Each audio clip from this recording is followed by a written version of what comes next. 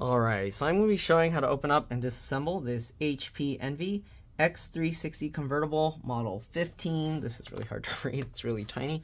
Model 15-dr1070wm. Alright, we're going to be using a PH1 or JS1 screwdriver to remove the screws from the bottom. We're also going to need a T5 or Torx 5 screwdriver. Alright, so let's go ahead and remove all the screws from the bottom. It looks like the customer already either removed the rubber feet or lost them. You do need to remove those to get to these screws. They're hidden underneath. Usually I just use my fingernail. You can use a plastic pry tool or flathead screwdriver, whatever works for you. Peel that up. Make sure that you peel up the adhesive as well, not just the rubber strip, and then go ahead and remove all these screws. Alright, if this video helps you out, please make sure to like, comment, subscribe, share my channel with others so that they can learn how to upgrade and repair their devices as well. And if it helped you save a bunch of money, please consider contributing a little to the channel. Every little bit helps and allows me to continue making these videos for a living. Alright, if you can't help out that way, it would help a lot if you could watch a few of my other videos and then like and comment on those as well, because that's what the algorithm likes to see. Other than that, let's go ahead and continue removing all these screws. So we're removing the T5 or Torx 5 screw now. Also, I didn't mention, but you want to keep all the screws in order because they are different size, shape, and lengths. The way I do that is I put them flat side down like that on the head so they don't roll around, and I put them in the pattern I remove them. So you can see this one had 5 screws up here, then you got 2 here and 1 in the middle. So I'll usually put like the 5 there and then put that in like a row of 3. Alright, anyways, let's go ahead and open this up. The customer just needed the battery replaced. Oh, why is this Naruto blocking? Why is it on the keys? Were these keys falling out? I don't know, but they put them, okay, they intentionally put it there, so I'm not going to peel it off. Alright, what I'm going to do now is I'm going to get my fingernails in the gap between the keyboard and the touchpad, and let's see if we can pop it out this way. No, probably not, and that's probably why there's all these screws back here, so we probably need to start from the back. So I'm going to pull up from where the hinge is, okay, and you can see actually, okay, it popped up at least on that side pretty easily. This side I'm probably going to have to like get some kind of tool to help with pulling the hinges. There we go. It's also pretty dusty, it looks like, so there we go. And that's open, so pretty easy. I'm going to get the dust out of here. It's pretty bad. It looks like there's only one fan here for the CPU. There's no dedicated GPU here. You can see there's a place to put it, but there isn't one, and then there's no fan because there's no dedicated GPU. Anyways, I'm going to clean the dust out of this, and I'll be back. See you guys in a bit. Alright, I'm back. So as you can see, it's a lot cleaner inside now. We don't got all that fine brown dust all over everywhere. Okay, so this is going to be a very quick video because the customer is actually waiting outside. Hopefully we have the right battery. Let's see here. I'm going to have to open this up and see because the customer wanted to replace the battery. Said it's having battery issues. Okay, and let's see. I ordered it based on the model number of the laptop, so it should be correct. It comes in this baggie here. Okay, and we're gonna go ahead and pop that out, and it looks right. SA04XL. All right, so it looks the same. They covered the HP logo here for some reason, but there we go. All right, anyways, sorry, some of the packaging fell off. Pick it up. All right, anyways, let's go ahead and remove the battery. If your only thing is replacing the RAM or the SSD, you actually don't need to take out the battery for this, but you do want to make sure that the computer is off. Anyways, we're going to be removing the battery, so there's a few screws here. Okay, I don't know if I got a thumbnail there. I probably should have made sure. Okay, that'll be the thumbnail. Let's go ahead now and get all these screws out. Okay, 1, 2, one more here, 3, 4, and then again keep all the screws in order because they can be different size, shape, and lengths. And also, if you're wondering, this battery I'm pretty sure also acts as the CMOS, BIOS, RTC real-time clock battery, because I don't see one anywhere in here. So keep that in mind. If you remove this battery, your BIOS is going to get reset. Alright, the way I remove this, since we got the thumbnail now, after we get all the screws out, let me zoom out here. Okay, go from the corners here, if you can, get underneath, okay, and then pull this up, just like that. Again, the battery model number, oh, be careful, there's a little peg here that you need to kind of lift straight up.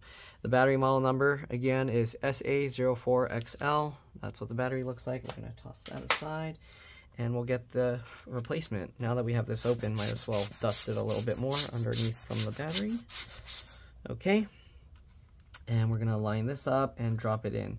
Again, oops, I was lining it up with the wrong peg. Line that up, get this lined up, and then make sure you push that all together, and there we go. Now let's go ahead and get all these screws in. Okay. All right, and that's the battery installed. Very simple. If you're wondering, I'm gonna kind of go over all the little components. I'm not gonna pull everything out because the customer just needed their battery replaced, so I don't need to take everything out, and if I do, there's always a risk of damaging things, so I'm gonna avoid taking out everything if I don't need to. Okay, here you can see there's all these connections here. Fingerprint reader connector here. There's a flip latch to remove that here as well. If you're not sure how to remove these connectors, you can watch a few of my other videos. I talk about it and show it on a lot of the other ones. There's a camera on-off switch here, so this has a little cable going there as well. I should have checked when the battery was out, but I guess you can follow where the cables are going to find that out. All right, you got the keyboard backlight connector here, keyboard connector here. These all have the flip latches. Pretty sure this is the touchpad. Does it say here? Yeah, T-pad 1, so touchpad, trackpad. You got this cable, pretty sure going to the SD card slot here. You got an M.2 PCIe NVMe SSD here, one screw, then it goes up slightly, you can pull it out. Obviously the fan with the fan connector there. It looks like you can remove this fan without taking out the heatsink. Heatsink is on top of the CPU.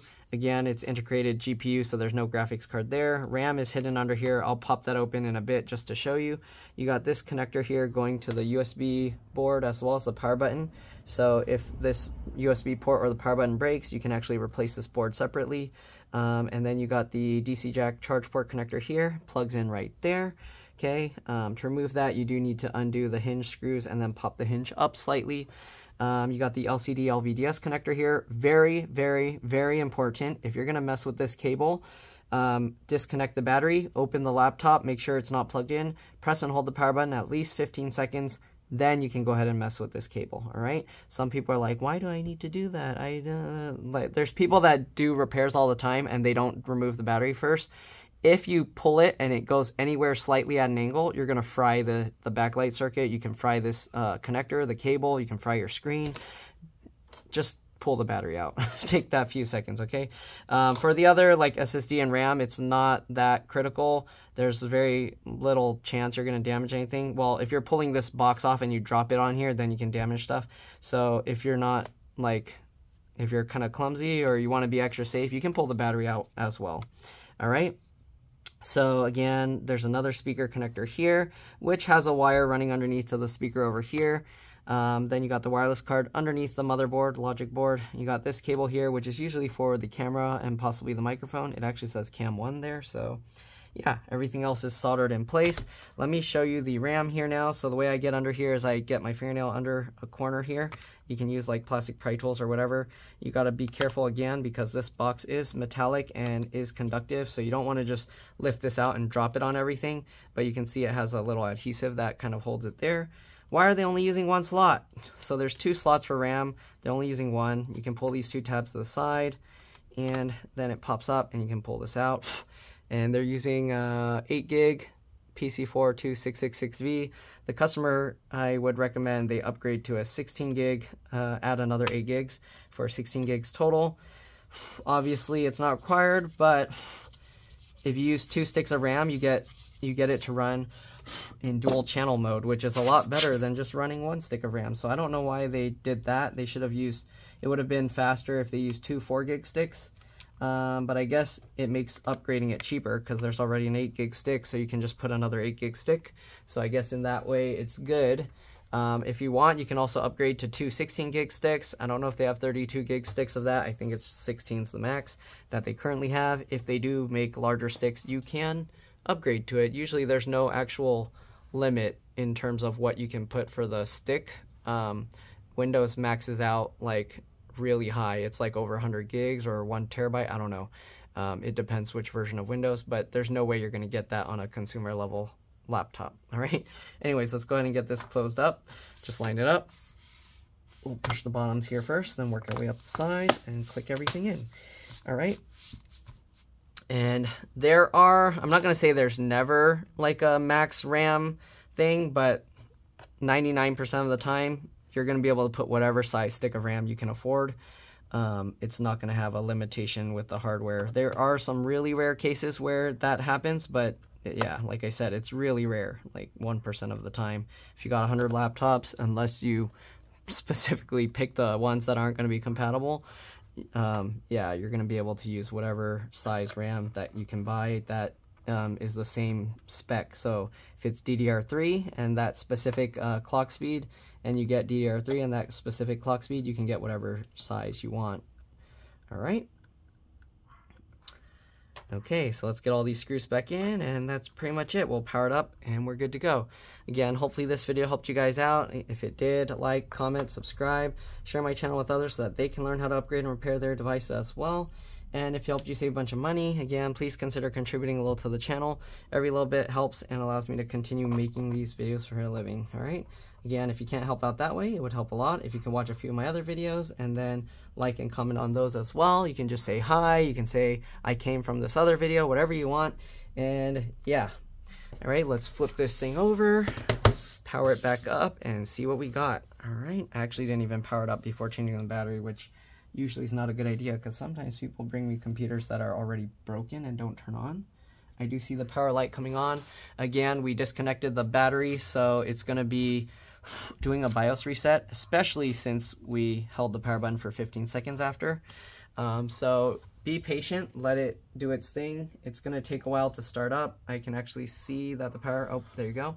The power button light is on. So here you can see CMOS reset. All right, press enter to reboot the system, like I said. And that's pretty much it. Again, hopefully it helped. Thanks for watching. Hopefully you enjoyed this video.